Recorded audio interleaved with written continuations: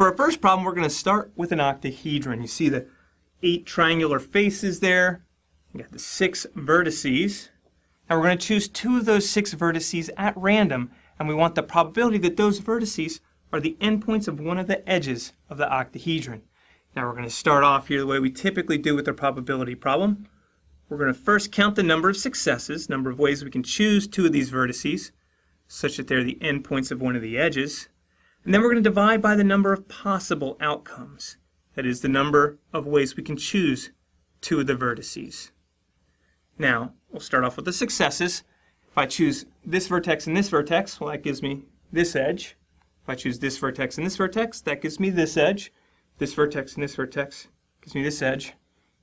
All we're doing here is counting the edges.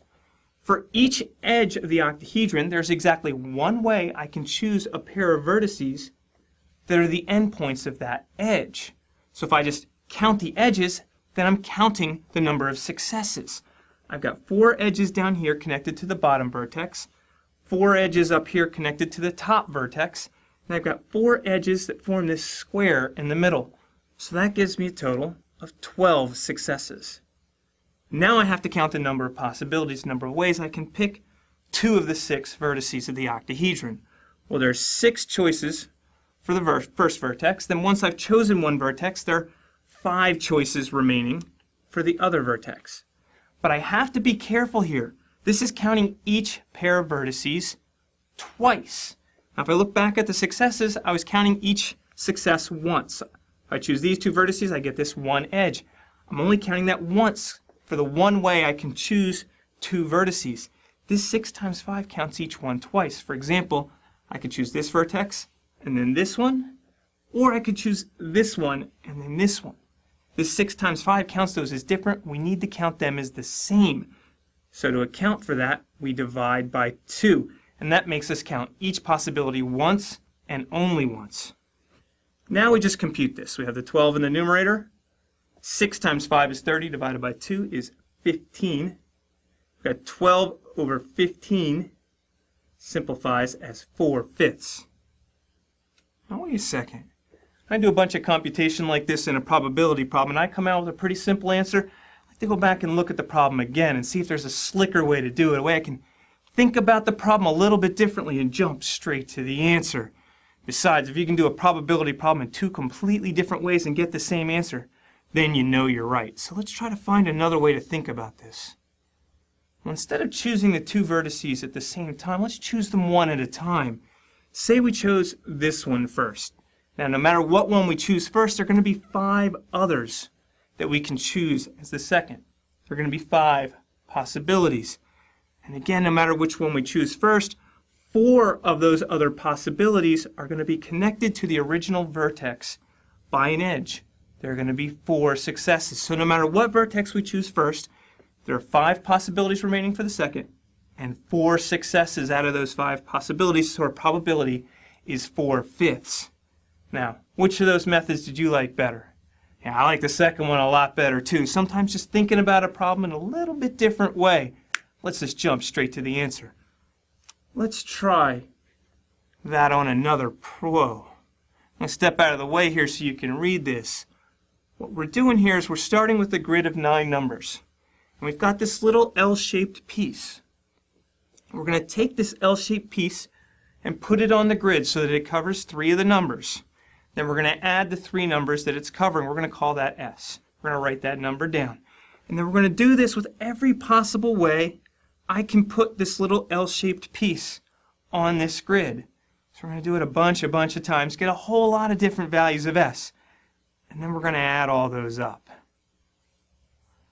That sounds hard. I mean, we could start with the L piece here covering the 1, 4, and 5. That gives us 1 plus 4 plus 5. That's 10. I could cover the 2, the 1, and the 4. That's 7 more. 10 plus 7 is 17. I can cover the 1, the 2, and the 5. That's 8 more. 8 and 17 is 25. It's a bad way to do the problem. I might not get all the ways to put the L-shaped piece on there, and I'm going to have to add 3 digits a bunch of different times, and I know what the chance is that I'm going to get all those right. No, that's not going to happen, so we need to think about this problem a little bit differently. Back here, we thought about the problem a little bit differently by looking at one vertex at a time. Let's come back here and look at this problem one number at a time. Let's take a look at the 1 right there. How many times will the 1 pop up in one of these sums, one of these S's?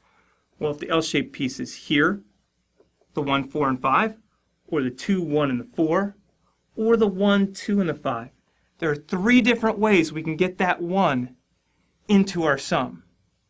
Similarly, there are 3 different ways to get the 3 into the sum. 2, 3, 6, 5, 2, 3, 5, 6, 3, and so on for each of the corners, for the 7 and the 9.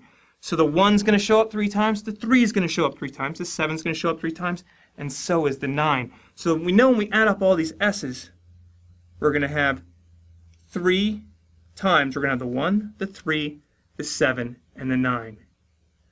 Adding this is easy. 1 and 9 is 10, 3 and 7 is 10. This whole sum is 20. 3 times 20 is 60. So we've taken care of the corners. Now let's look at these on the sides. Let's take a look at the 2. I've got the 4, 1, 2, the 1, 2, 5, the 2, 5, 4. And over here on the other side, 3, 2, 5, 2, 5, 6, and 2, 3, 6. So there's 6 ways total that I can get that 2 into the sum. 6 ways for the 4, 6 ways for the 6, 6 ways for the 8. So we're going to have 6 times 2 plus 4 plus 6 plus 8. Because each of these numbers is going to pop up in one of these S's 6 times. 2 plus 8 is 10. 4 plus 6 is also 10. This is 6 times 20. That's 120. And all we're left with is the center piece, the 5. Well, how many ways can we have the 5 show up? Wow, 5 almost always shows up except for when the L-shaped piece is in the corner. So let's see, we've got 7, 8, 5, 8, 5, 4, 7, 4, 5. So there are 3 ways the 5 will show up when the L-shaped piece is placed wholly in this square. There are 3 of the 4. There are 4 ways to put the L-shaped piece in there. 3 of them cover the 5.